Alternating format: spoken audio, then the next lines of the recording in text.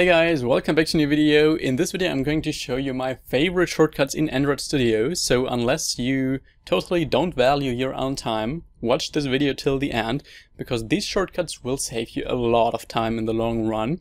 Of course it takes a bit of time to get used to these, but once you are used to these, they will pay you back a lot of time. Theoretically you can create shortcuts for anything in Android Studio in the settings, but I don't do that for things I just don't need that often. If there's something I need maybe once or twice a day, then it doesn't make sense to create a shortcut for that in my opinion. For example, opening this Git tab. It's just faster to click it if you just need it very few times a day instead of actually trying to remember that shortcut. But there are a lot of things you actually need to do hundreds of times each day. And for these, if you create a shortcut and get used to that, it will save you so much time. As a last note, before I jump into the first shortcut, I will leave out obvious ones. So as a developer, you should know Control-C, Control-X, Control-Z and stuff like that, Control-F to find something. So I will talk about some shortcuts that not every developer will know. So I'm just here in my social network project that I work on Twitch. By the way, if you don't follow me there, check the link down below. I have regular live streams. And just to demonstrate that here, the shortcuts that I actually want to show you. The first major section of shortcuts I want to show you are all regarding the caret, so this thing where we actually write something. Getting used to these shortcuts will allow you to much easier manipulate lines, select strings, select specific sections of a line, and in the end just move this caret. And of course that's something you always need to do. And using your mouse to click something where we actually want to be is usually a little bit slower than that. So the first shortcut I always use is just Control plus left and right. This will just move the caret to the left by every whole word.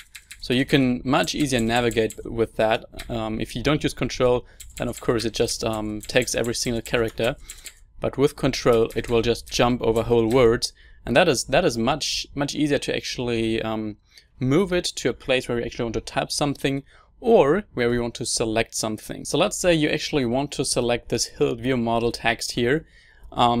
Instead of actually doing this and then doing something with that selection, you can also just do this. That's much faster. So let's see what I did. I basically just click Control once, Control twice, because these parentheses aren't a word. And when the caret is here, I also press Shift and then left.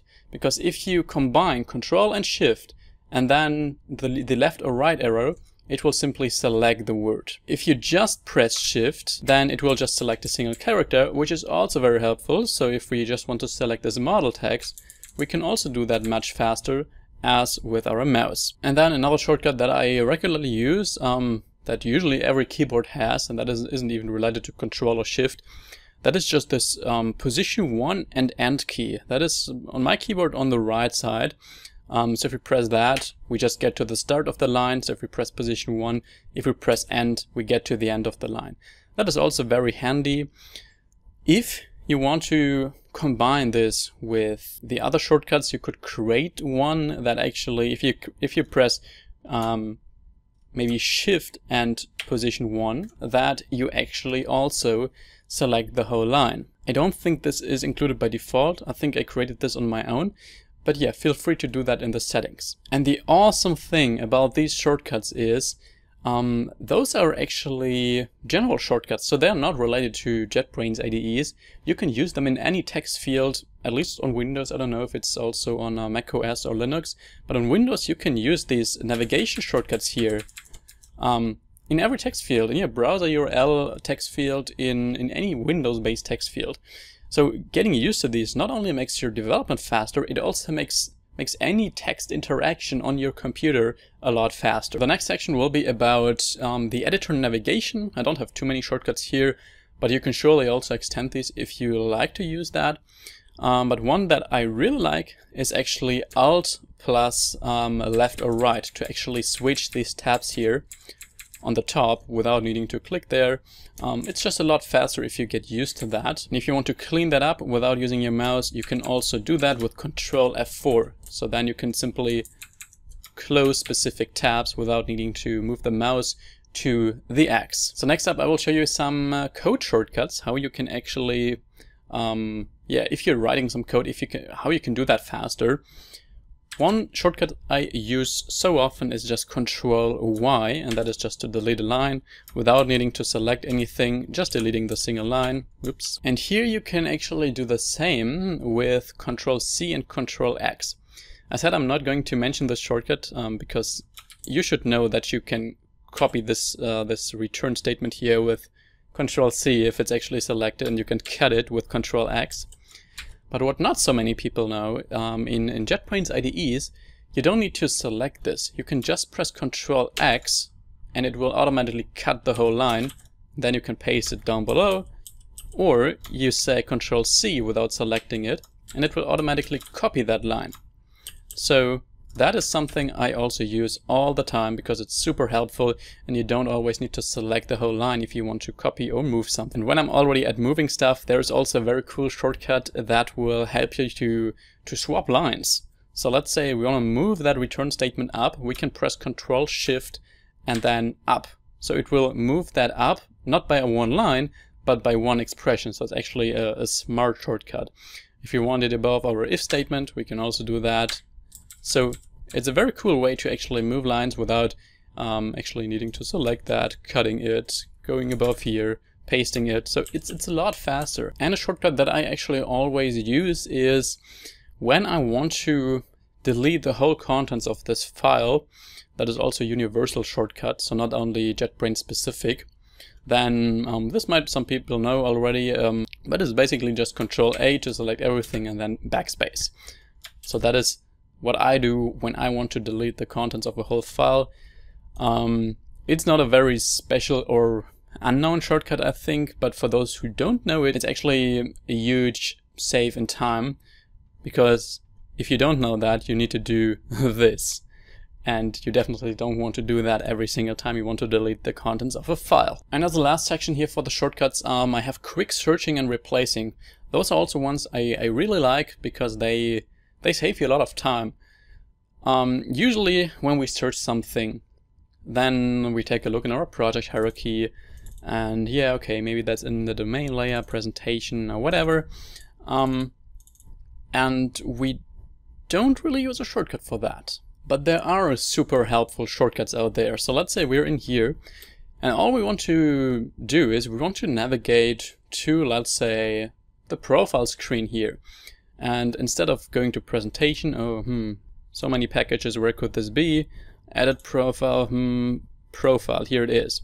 Instead of that, if we're in this file, we can just hit double shift, write profile, screen maybe, and there it is. So that's actually not the class I wanted to be in, but it's, if you read that longer, then you will find this profile screen. And this is so much faster if you just directly use that quick search using double shift, and then you can also filter by files, classes, symbols and stuff like that, or you just leave it at all and you can find edit profile here, not that again, edit profile screen, this one of course, and yeah, you can actually navigate a lot faster with that.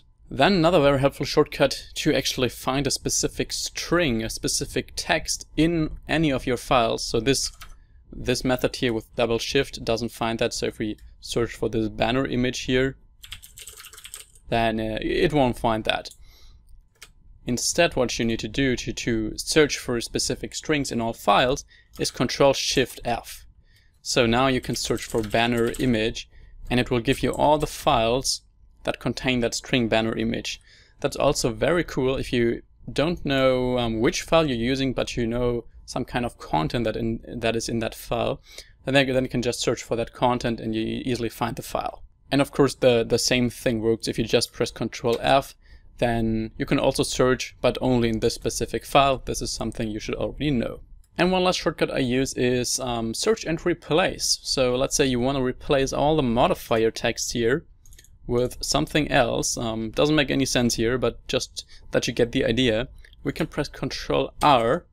We can search for something, which is a modifier here, and we can replace it, for example, with Philipp. Click Replace All, and boom, now wherever we had modifier, we have now Philipp. And that is now for this specific file. If you want to do that for your whole project, you can again combine that with Shift, so Control Shift R, and then you will replace banner image in your whole project with Philipp. That is it from my side for these shortcuts. My recommendation is just looking through the settings here, Control Alt S to open the settings, and going to Key Map.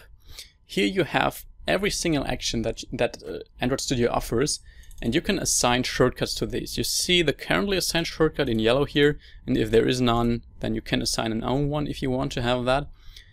And just taking a look here, what's interesting for you, and if there's something you use on a regular basis, then it totally makes sense creating a shortcut for that. So imagine you just use shortcuts for just 100 actions a day in total, and each of these actions saves you 5 seconds, then that is 500 seconds a day, which is approximately 8 minutes a day.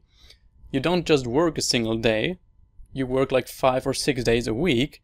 Imagine how this adds up. That is almost an hour a week you save just by getting used to shortcuts. It's crazy.